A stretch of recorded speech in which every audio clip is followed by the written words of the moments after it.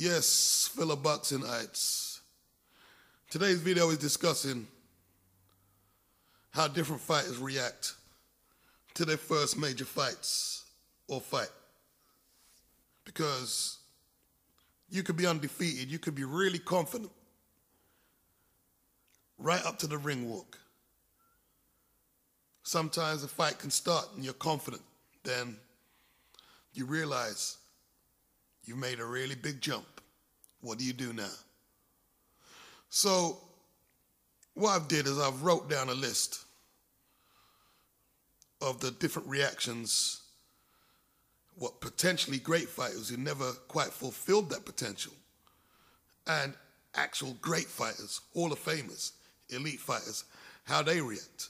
Because the difference can be as simple as the Customato theory that he taught Mike Tyson about the coward. He said the hero and the coward are basically the same guy, physically the same and everything, but the only difference is when they're confronted with whatever dilemma there is. The coward reacts like a coward, and the hero does what he's got to do to be a hero. So the first fighter I'm going to start with is Jack Johnson, when he got his title fight against Tommy Burns. Now, Jack had a hard life. Jack was the son of a slave. Jack had to fight in the battle royals, which was really humiliating. Go and look it up. I'm not going to tell you about it because I want to whiz through this with coherency and speed. Jack faced racism that we as black people now can't even comprehend. And when he finally got his title fight, he thought to himself, I'm going to teach you motherfuckers. You know what I mean? You can see that. He was teasing Burns in the ring. And he whipped Burns' ass. They had to stop the cameras because it was a humiliating moment for the Aryan race. You know what I mean? And yeah, Jack Johnson, big time player. Joe Louis, when he got his first title fight, he got knocked down by Braddock, but he stayed focused. Lewis's biggest weapon was his focus, because you could hurt Joe and he wouldn't show you he was hurt. The old poker face. And for that to be his biggest asset when his combinations, I mean, second to none. Joe's short punches is that Julian Jackson talent. But you just can't teach it. To be able to throw short punches like that, it's just crazy. And, you know, and Joe took Braddock out. Focus and short punches. Great fighter. Here's one that you guys might not know. It might be a bit before your time. And this fighter came to prominence with me because this was the second defense of his flyweight title. He won the flyweight title in 1984 on points. And his second defense was in Britain against Charlie Magri. And this guy's name was Sot Chitalada. And Magri was a big puncher, and a lot of the British press actually thought Magri had a good chance of regaining his title. Magri was a former world champion himself. But Chitalada, with only a few fights behind him, fought like a veteran. And he stopped Magri, and he went on to hold the title for 6 years. He lost once in between that, and he held it for 6 years, and he was a great champion. Sot Chitalada. He had an old head on young shoulders, and he could fight, man. He could fight. Alexis Arguello versus Ruben Olivares. This is when Alexis challenged for Olivares' featherweight title. Now, Olivares was no ordinary champion.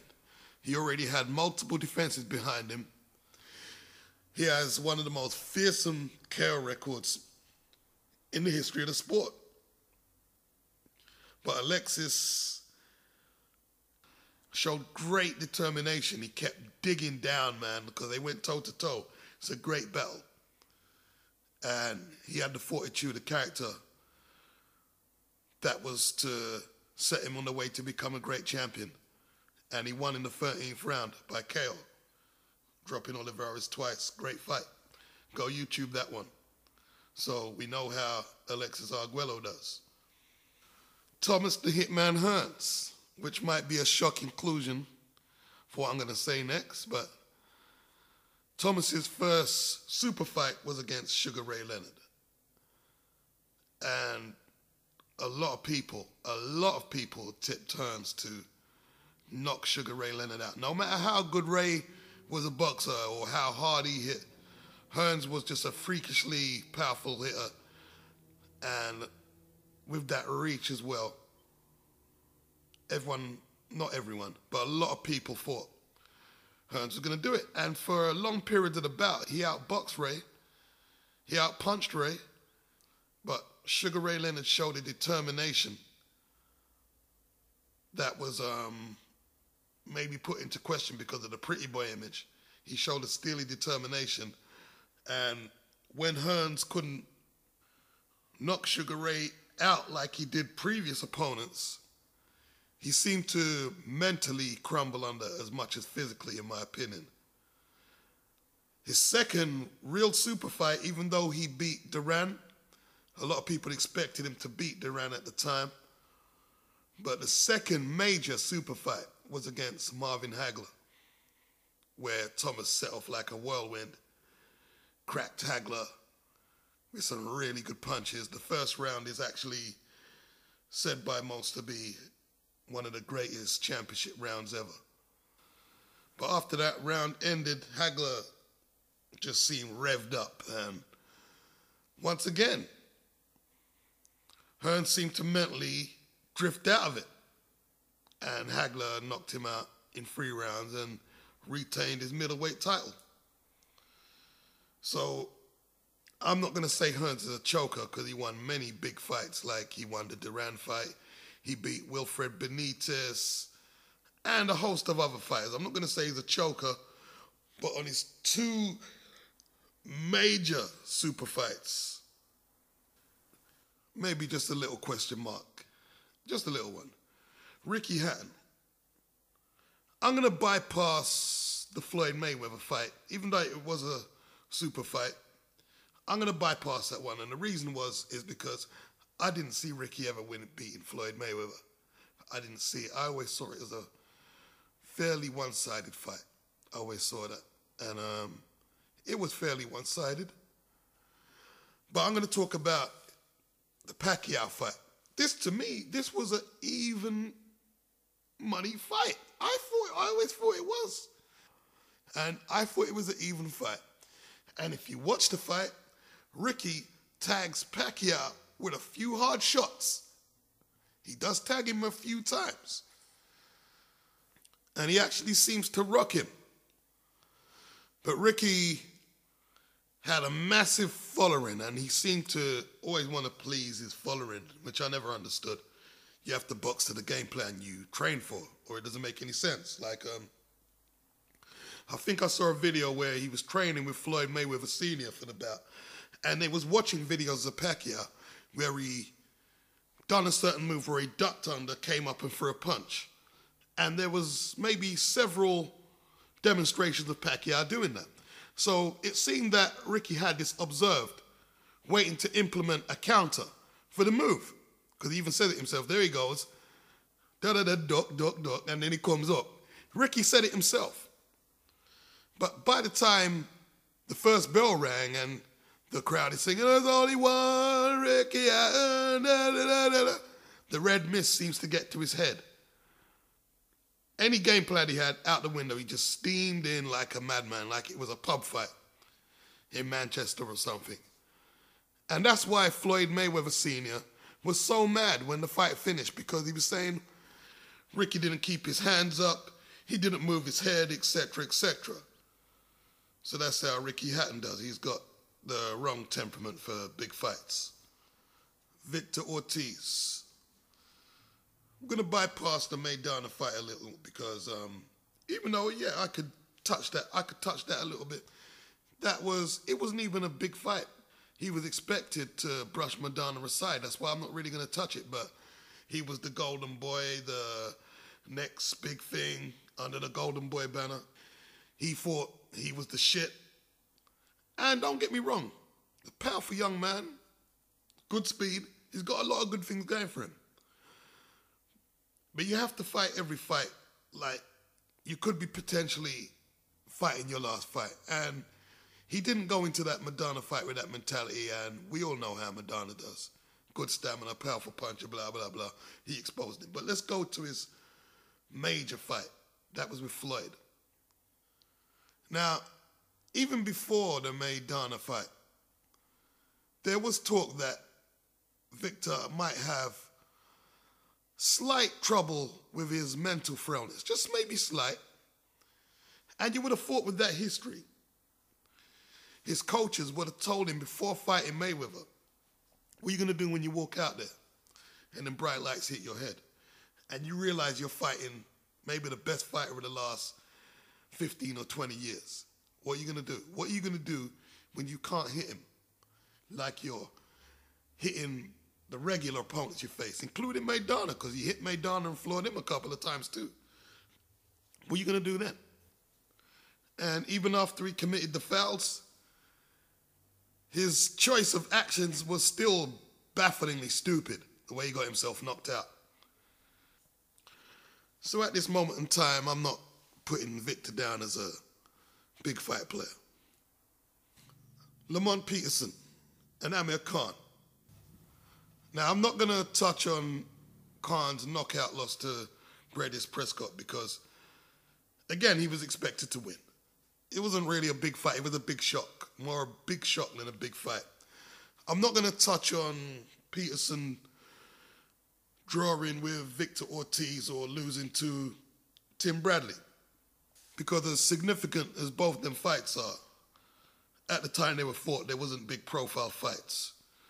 But when they met each other, just last year, it was definitely a big profile fight. And it was a good fight. It was a really good fight. But what we're dealing with is who makes the better use of their tools on the night when the pressure is on. I actually believe on the night, Khan just realized that he couldn't fight inside. I think on the night he realized, not during the gym work. That's why he was so surprised when he lost the decision. And Lamont was able to adapt his tactics where he found that Khan's speed made it very difficult to box at long range.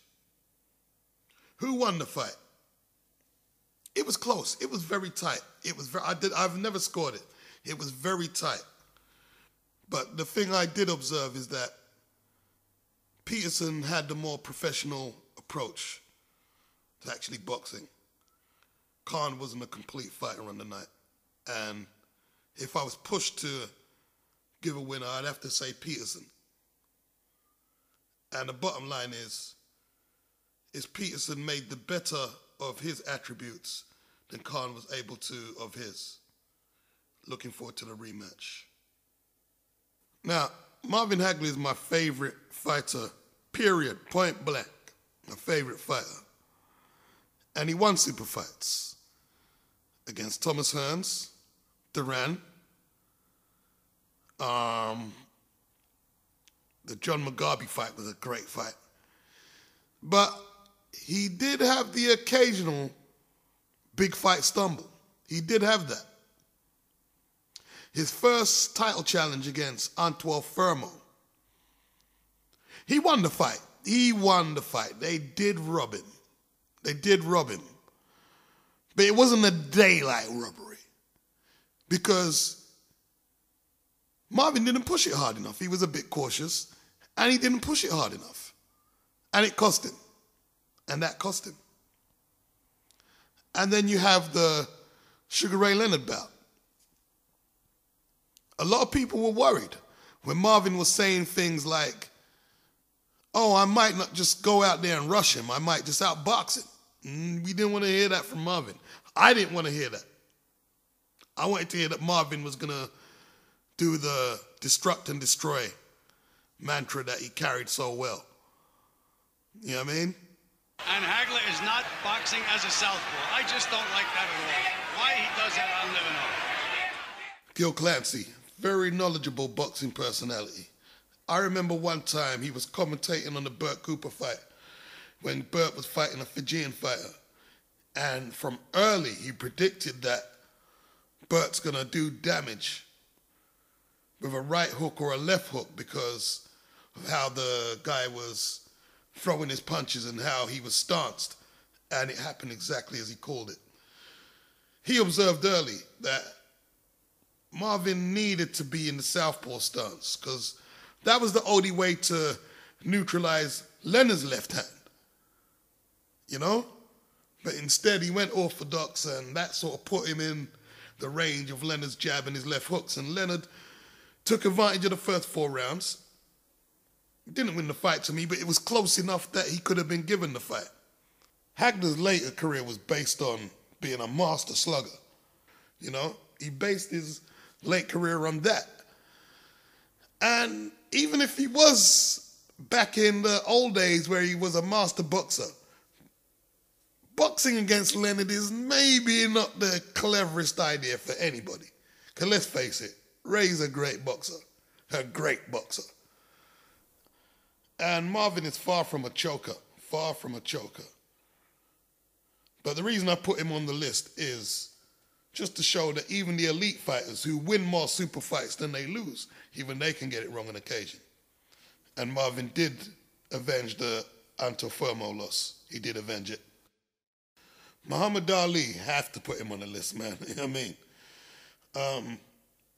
He's a great super fight player, maybe the greatest of all time, and it didn't matter whether he was boxing at range or doing the rope-a-dope.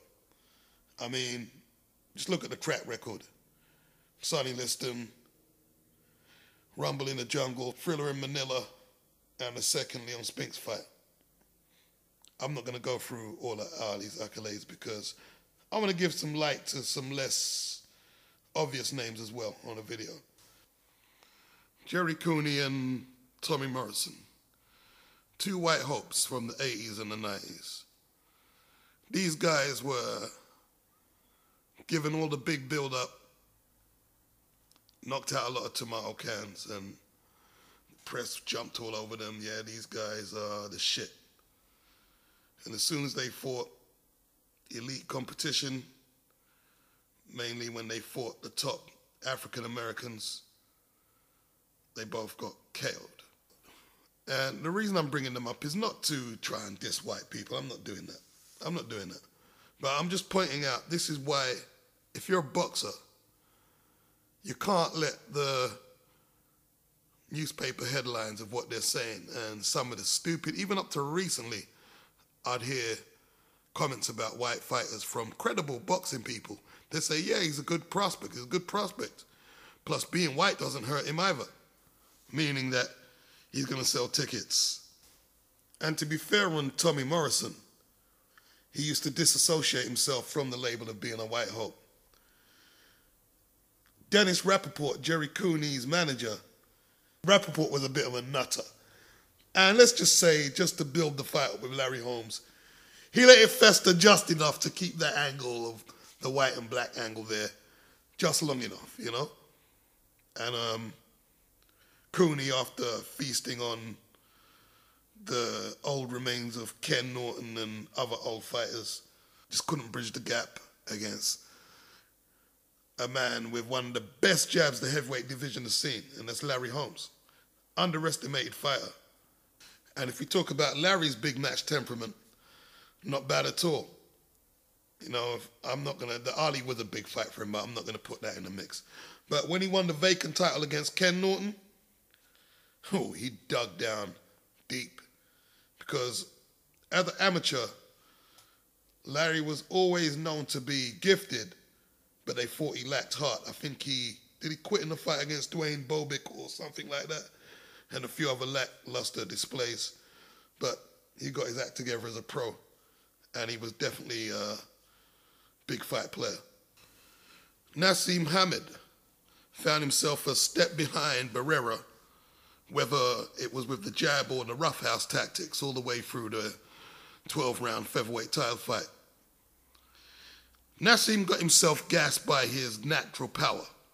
His punching power in at least 3 bouts, as I can remember. One with Kevin Kelly, another one with Augie Sanchez.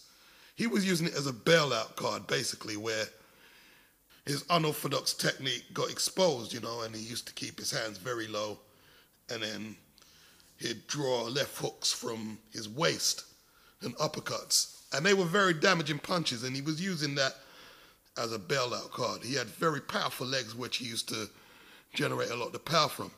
When he fought Barrera and faced an excellent boxer, Barrera started out as a slugger, but he really modified his technique excellently. He got exposed big time.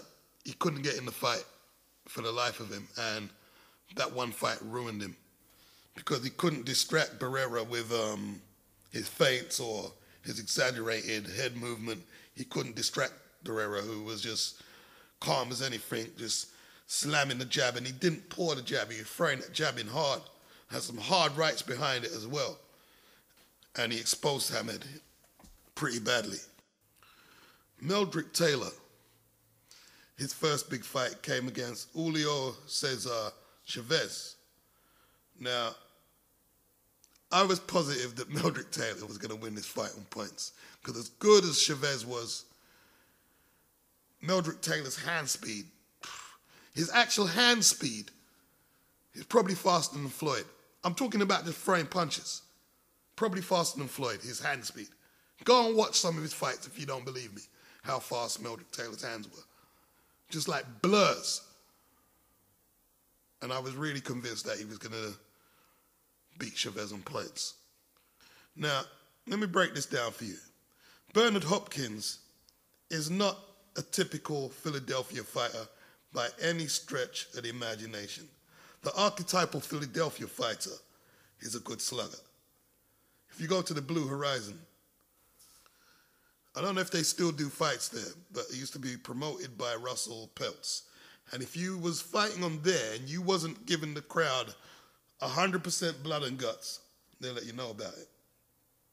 And if you like, you can do the research on the gym wars in Philly. And Meldrick was cut out of that cloth there. He was a true Philly fighter to the point he didn't know where to cut off. And that's how he lost the fight against Chavez, because from the first round to the 11th, he was out-punching Chavez 2-1, 3-1, just out-punching him. And Chavez did land some good shots, but it was Meldrick's night, all the way. Now, Meldrick came out for the 12th and last round, and George Benton and Lou Duva warned him, be a bit careful, son. You know what I mean? Box on your back foot. You won all the rounds. You've got nothing else to prove. You know what I mean? Grab him. You know what I mean? Skit around the ring. Do what you got to do. No, not Meldrick. And he just kept slugging. And you see, when you fight great fighters like Chavez, the reason he's a great fighter is because there could be half a second left on that clock and they could win it. That's why he's a great fighter.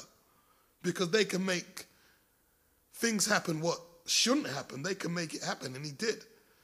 Meldrick got stopped in the last, 6 or 7 seconds?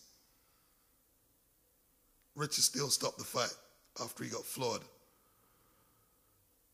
And it was heartbreaking for him. You had to feel for him. Like, people question, was Richard Steele in Don King's pocket because Don King was Chavez's promoter?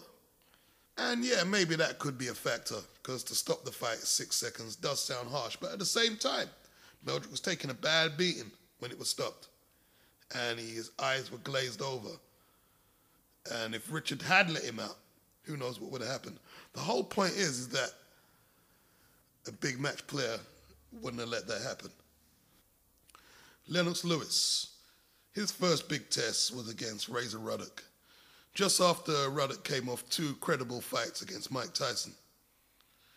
I was hoping Lennox could shade it on points. I was hoping that. But the back of my mind was always saying that Ruddock's going to knock Lennox out. Lennox hadn't quite established himself at the time. And some of his performances wasn't that intimidating, for a better word.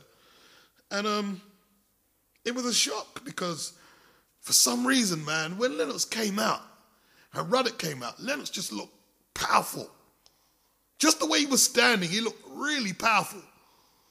And it was only then you realize Lennox is one big brother because Ruddock was built like a tank. You know what I mean? But Lennox just put on a clinic with that jab, man. And none of us were that aware that he was so aware of his attributes and how to use his size that well. His jab was just a thing of brilliance on that night. His combinations were just excellent, man. Like, he didn't run like everyone thought. He just, that nice little sidestep and the straight right he threw to deck my man. It was like, wow. We celebrated hard that night, man. It was a good night. And Lennox proved himself to be a big-time player on the big night. Mike Tyson versus Trevor Berbick. Yeah, Mike. I mean, Mike was no joke, man. Yeah, I mean, Mike was no joke. But Mike had that head movement and them combinations, you know, them days. Remember he used to come out and do that funny run in some of them fights, where his leg, his heel used to nearly touch his thigh when he ran. Remember? That Tyson there was no fucking joke, man. Wow. That was just a clinical title win, man. Like, Mike was just focused, man. Mike was focused. And he scared Berbick. Berbick was frozen to the spot, and he was frozen in his thoughts. And Mike couldn't believe the present that he got when Berbick just stood in front of him. Because Berbick didn't know what to do, so his only thing was, let me stand in front of him and try and out-muscle him. And as I said before, man, if you fight in the 85, 86, or 87 Mike Tyson, and somebody gave you a boxing manual saying the way to beat Mike Tyson is to stand right in front of him and slug with it, I would tell you, you need to burn that book and may it never resurface to the earth again. Tyson executed everything to perfection on that night, man, everything. And you see, Tyson was a historian of the game. He used to watch all of Jim Jacobs' fight reels. And he obviously developed a self-worth where he thought to himself, I'm going to become the youngest heavyweight championship ever. You know, Cus D'Amato pumped him up as well so much that he believed that he belonged to be remembered next to the Jack Johnsons, the Alis, and the Joe Lewises, you know. Rocky Marciano, his first test, major test, was against Jersey Joe Walcott for the world title. Jersey Joe did a good job of using his reach to outbox Marciano and, frankly, hand him a really good beating. And let's get a few things straight. Rocky didn't hold the title for as long as a lot of the great champions like Lewis, like Ali, like Holmes. And he didn't have a great jab. He didn't have no footwork, really. But Rocky was tough, man. He also had a very hard punch. And the old timers will tell you he wasn't bothered if he could get a clear shot at your chin. Because his old thing was just punching your forearms, man, until the blood vessels bust in your forearms and shit. You can't lift your arms up. You know? Like a bulldozer. And yeah, Joe was well ahead on points, man. But Rocky stayed with it, and he caught him with a right hook. He dropped Walcott. And while Walcott was sort of down on one knee, he gave him a nice little touch with the left hook to go with it, to make sure, say, he weren't getting back up again. Yeah, it was illegal, but shit happens, it's boxing, you know? And Marciano was a roughhouse. If you like a dirty fighter too, just go and look at the fights with Don Cockle, some of the tactics that he used against Archie Moore. Just go and look at them, you know what I mean, and you'll see. Mark Breland, is who I'm going to end the video with. Mark Breland was a really good amateur. He won the Olympics. He was known as a KO puncher as an amateur. He turned pro where things are a little different. He must have ran up maybe 20 plus victories before he had his real acid tests against the underrated Marlon Starling. Breland was defending his WBA welterweight champion, which was a gift really because he beat some South African dude. It was Harold Volbrecht or something. Really wasn't that good a fighter. It was just a gift really to give him a belt. Everybody knew that the Starling test was the real test. And Starling wasn't a particularly tall welterweight. He wasn't a short welterweight. But he was like Hagler, where Hagler wasn't particularly tall, but he had a really long reach. And Starling had that similar physique, you know? And Starling just roughhoused Breland, just roughhoused him. Like at times he was just throwing him around like a ragdoll. And Mark just collapsed in the mental. He just collapsed. He tried to keep it long range, but every time Starling came in close, you could just see the fear in his face. It was horrible to see such a touted fighter just collapse like that.